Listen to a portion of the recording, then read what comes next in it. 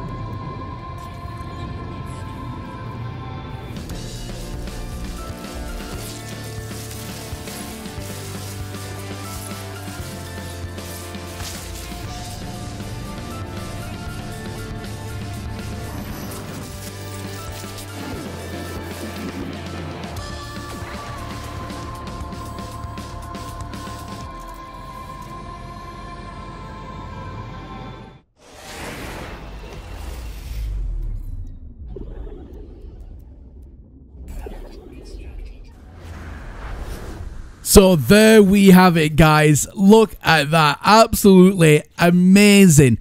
Now, that was obviously just the trailer that was released, and in this video there's not going to be any spoilers with the expedition itself in regards to missions and things like that you need to do, but what I will show you is some of the things that you can unlock. The first thing I'd like to show you is the brand new cape, and I think this cape is the best looking one out of all of them. So it's the Whale Stalker cloak. It looks amazing, and I like the way it has the infinite loop, the 2 arrows, and then the decals at either side. Again, absolutely amazing. So this is another look at it. It looks really snazzy. I think this is definitely the best looking cape that I've seen so far, and it looks pretty damn good on a Gek, I'm not gonna lie. And the animation is all nice and fluid, as you will come to expect with these new cloaks or capes or whatever it is you want to call them. Absolutely fantastic stuff.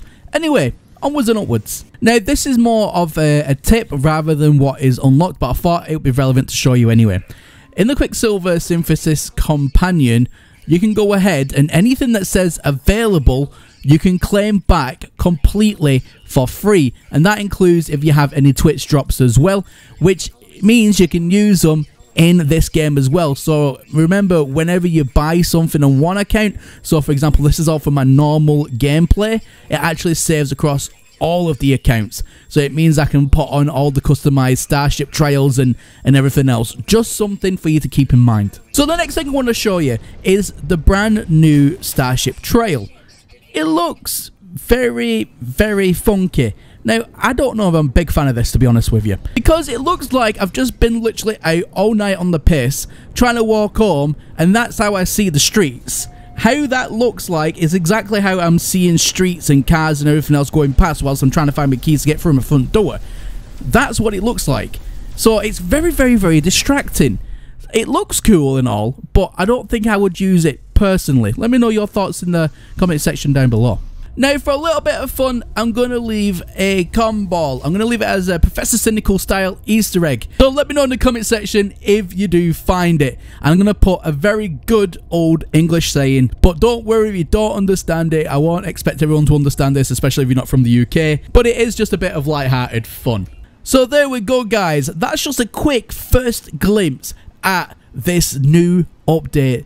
This new expedition update. Now, I'm really blown away with some of the things that I've already seen inside the update, and I'm really happy with how the developers have gone. And some of the quirks with this update, without giving it away, is actually very infuriating, but very challenging and very fun at the same time. And I would also like to personally thank the team at Hello Games for continuing to push out these amazing updates completely for free. Now remember, guys, this is free. This isn't like most other developers that make you pay for DLC, and especially like this, they could charge a pretty penny, but they don't. It's completely for free, so they deserve all the love and the support, and a massive thank you from the No Man's Sky community. At least from the No Man's Sky glitching community, I will say thank you very much. Anyway, guys, that's everything from me here today, and as always, my name is Professor Cynical, and I'll catch you all again in the next one. Bye for now. So I got your attention for another quick second. Can I just ask to leave a like on the video if you have enjoyed it, leave a dislike if you didn't like it. Now, if you really want to be generous today and you really like today's video and what I do, you want to support me as a creator, then feel free to leave me a super chat message. And this also allows anything that you write on there to be seen on the actual comment section, nice and big and colourful, so I'll be able to see it straight away. So if you do go down that route today, I want to say a massive thank you. And I want to say a massive thank you to absolutely everybody for the continued support. Massive thanks to my Patreons. As you can see, their glorious names on the Patreon wall. You there, you want to show off which faction is best? Well, now you can with exclusive stickers you'll only find over on my Patreon. Grab yourself a Gek Nation Corvex or Viking Nation sticker. Slap it on your desk, slap it on your PC, even slap it on the bumper of your car and let the whole world know that you love stickers. So what are you waiting for? Link in the video description.